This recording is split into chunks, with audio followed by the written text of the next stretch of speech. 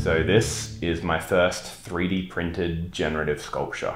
It's called Fertility Goddess, and I'm very happy with how it turned out. So I'm going to talk a little bit about its design and production. I built this feedback loop in Houdini that takes a warped sphere as an input, you see it here, then transforms it and rotates it by random amounts dictated by these functions here. So here's the random transform.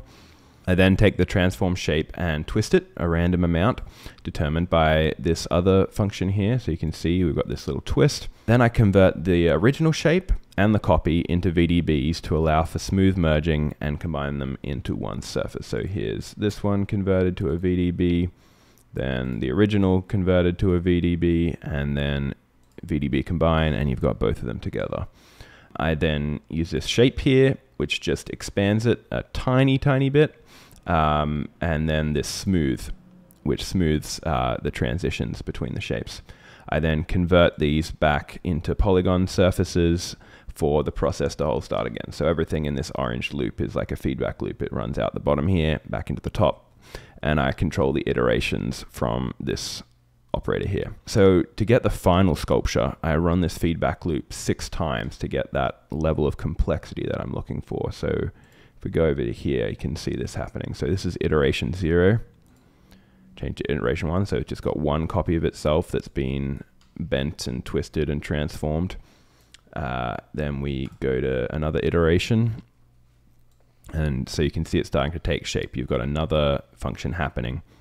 Oh, it's also important to note that using this repeat begin metadata lets me get a different seed. So these random translates and rotates and the twist get a random seed each iteration. So they get a new value. So they're not just doing the same twist or the same transform each time. So let's continue to the third iteration. So here's the third iteration. We're starting to get a more interesting shape. Continue on. The fourth iteration, starting to get a little bit more interesting, a bit of more random transformations, and the bends are starting to, twists, are starting to take more effect. There we are, there's the 5th iteration. And there we are, that is the 6th and final iteration, making the full sculpture visible, just like that. Next, I exported the final smooth version as an STL and opened it in Bambu Studio for slicing. Not really much to show here because I'm still super new to 3D printing, so I'm not trying to dish out advice, but you might notice that I'm using strong tree supports. That's because I tried the hybrid supports and they fell down halfway through printing. And that I'm using support material as an interface between the supports and the sculpture itself, which makes the final result a lot cleaner, but with the added cost of a heap of material changes, which drastically increases the print time. I think it was probably worth it though. So here we are with the final printing time lapse. This took about 2 days. You can see a few little stringy bits, but nothing on the sculpture itself. I also ran out of support filament near the end of the print, so I had to switch it out for this green PLA. But apart from that, all good. Final steps were just to pull it out of the printer, remove it from the build plate, violently rip off the supports, and do a little final carving to get rid of any leftover support material. And yeah, here's a montage of the final result.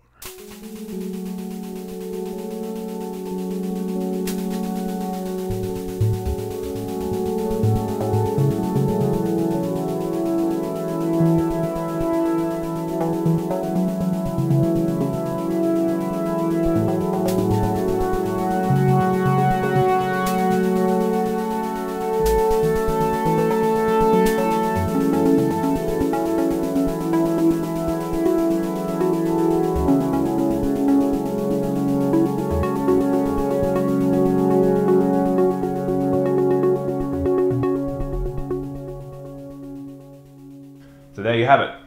Stay tuned for part 2, where I'm going to go over making multiple versions based on this system that I built in Houdini from before. And yeah, leave a like and subscribe if you want to see more of my experiments in art.